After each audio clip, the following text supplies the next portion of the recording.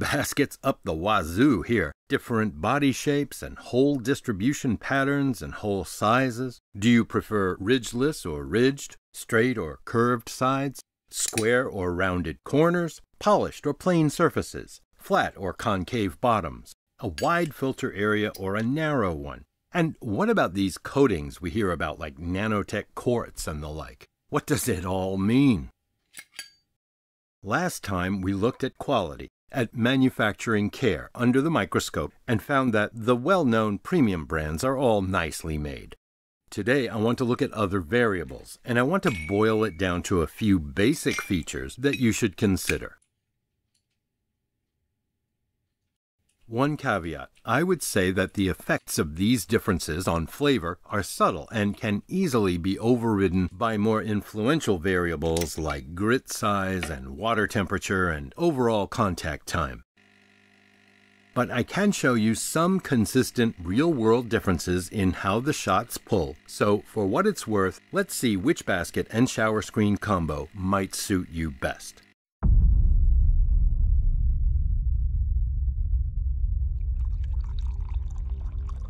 Oh my God. It's like a miracle.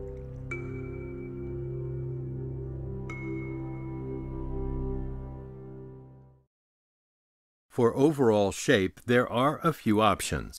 Ridgeless baskets usually have straight sides with a large filter area relative to their rim diameter, which encourages a more uniform vertical flow involving all areas of the puck more or less equally. The water travels in largely vertical paths and exits directly, flowing in an orderly manner, and supposedly this yields a more even extraction, a phrase that really rings a bell for a lot of people.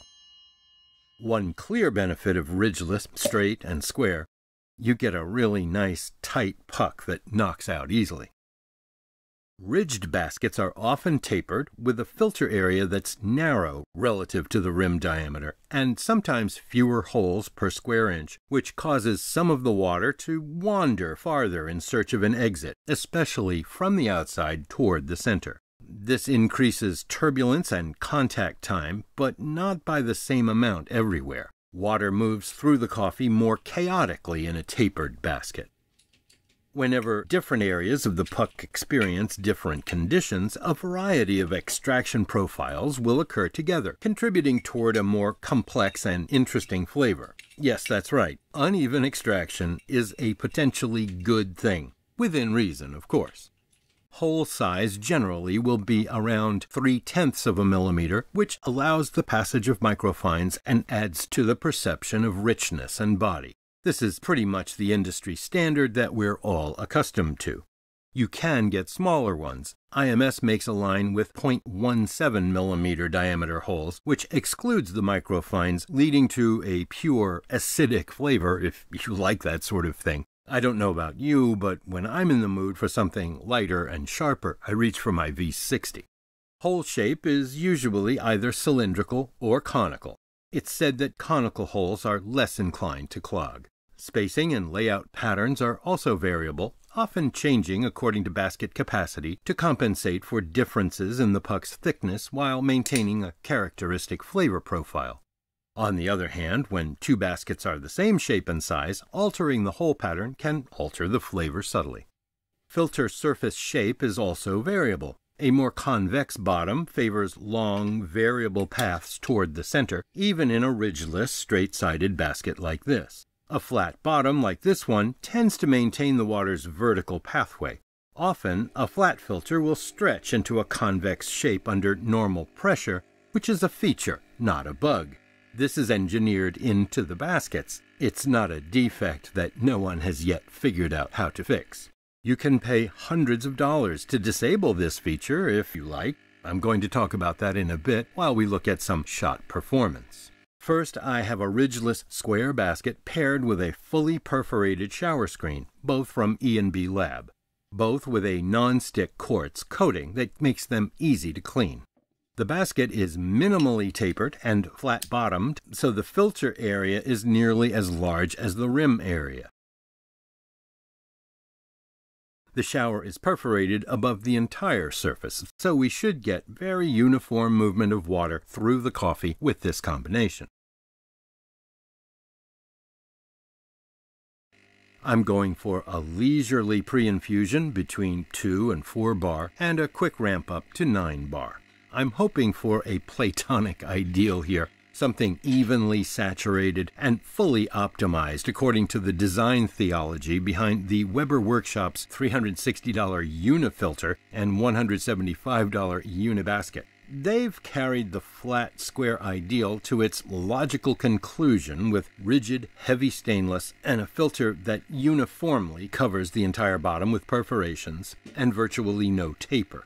These heavy-duty baskets never bulge under pressure, so the coffee follows several straight vertical paths out, which they call a syrup rain, to achieve a truly even extraction. When the bottom of an ordinary flat basket bulges under pressure, it causes the fluid to converge in the center, creating what they call a rat's tail, an infallible sign of ruined coffee. And some really subtle marketing language there. Here's the so-called syrup rain that Weber talks about. The pressure is quite low now. I'll ramp up, and, well, I can't seem to avoid that dreaded rat's tail, presumably because my basket is too lightly built. But the shot looks pretty good to me. No hint of channeling, no under-involved areas on the basket surface. The mousse looks pretty good too.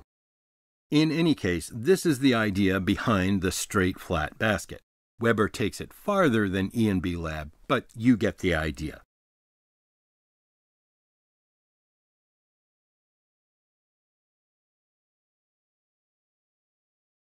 Now let's head in the opposite direction, using a tapered basket with rounded corners, featuring a narrow area of perforation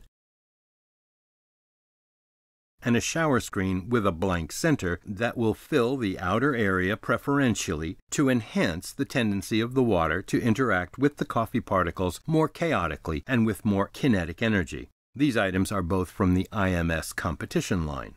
Here we're following the design principles behind WAFO's $200 blend basket, which eliminates a good deal of the perforated surface and even changes the size and shape of the perforations to maximize the chaos and intentionally prevent even extraction. They emphasize that the filter surface is not flat, but is designed to bulge under pressure. They say it's similar to the IMS competition basket, which we're using. Understand that if Weber's claims about what makes coffee taste better are true, then WAFO's have got to be false, and vice versa.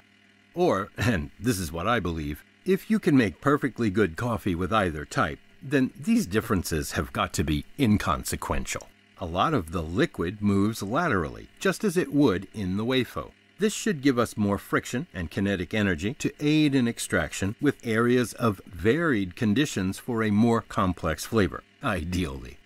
There's no hint of channeling, no under-involved areas. Technically, mechanically, the shot looks perfect. The mousse definitely looks better this time, and I think that might indicate that the extraction was a bit more forceful, although the coffee, dose, grinder setting, flow, and pressure profile, and all espresso machine settings remained unchanged. Only the basket and shower screen are different. So we have a noticeable and repeatable mechanical difference. But does this coffee taste noticeably better? No, it doesn't. It tastes fine. The other shot tasted fine. And if I wanted more mousse on the first example, I would increase the dose a little bit and grind a hair finer. And I would get pretty much the same result. Intuitively, it would seem that a tapered basket probably aids extraction by contributing kinetic energy to the fluid interacting with the coffee grit, but it can't give you perfectly even extraction. I'm unwilling to spend hundreds of bucks on the WAFO and Weber parts, but this channel's good friend, Lance Hedrick, has been planning to evaluate them, so I'll refer you to his video for some real-world result. But I'll make a prediction. If two companies can make contradictory claims and still produce baskets that make decent coffee, then those differences cannot be terribly important. If you have a good quality basket, it's going to do its job. There may be some subtle differences here and there, but they're not limiting, so don't sweat it. I'm sure you've seen YouTube demonstrations like this. People will run water through with the system wide open. They'll look at the pattern of drops and attempt to read it somehow. But this is noise, not information. Anyone who speculates about design differences based on this doesn't understand what they're looking at. The behavior of flowing water is radically different when it's confined and under pressure. Surface tension and screen type and materials and hole sizes will affect the appearance of the unpressurized water drops in ways that simply don't track with the screen's actual performance when it's under pressure in a semi-closed system. Looking at this could be helpful if something is really out of whack. Something obviously lopsided like this, I would investigate further, certainly. But for the most part, this isn't telling you anything. Poor quality parts can give you trouble, but good enough really is good enough. Your choice of baskets and screens is best decided by practical concerns: workflow efficiency, ease of maintenance, tidiness, issues like those. Before I go, I want to show you how clean my machine is after running about 5 kilos of coffee through it. Why should that be interesting? Because I have not used any detergents or descalers. I flush it with plain water only. I'm working on a video explaining how to keep your machine immaculate with 0 chemicals and why you should want to. If you have hard water, you will have to filter, and I will explain that in some detail. I don't like chemical cleaners because they can remove the oxide layer that forms on copper and brass, which protects us from the lead that all brass contains, and some can attack your stainless steel boiler's thin passive layer of chromium oxide. If you don't know about depassivation, don't worry, I'll explain that too. So keep in touch. Cheers!